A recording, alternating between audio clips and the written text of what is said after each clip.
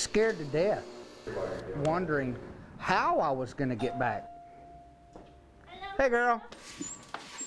I was scared to death we wasn't going to be able to go back into business because the hat equipment is the proverbial needle in a haystack and trying to find it.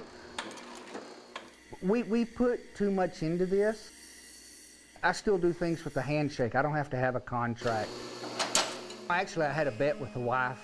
I was hoping for the first of the year, and she was giving us 2 months. She won the prize. I knew my wife wasn't going to let me quit, so it was never an option.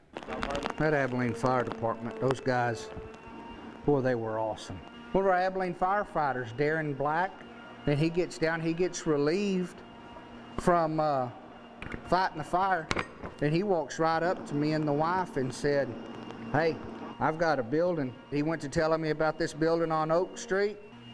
It's yours rent-free as long as you need it. I promise you, if we was in New York City or Detroit, Michigan, you wouldn't have people like that. It's another good reason why I choose to live here.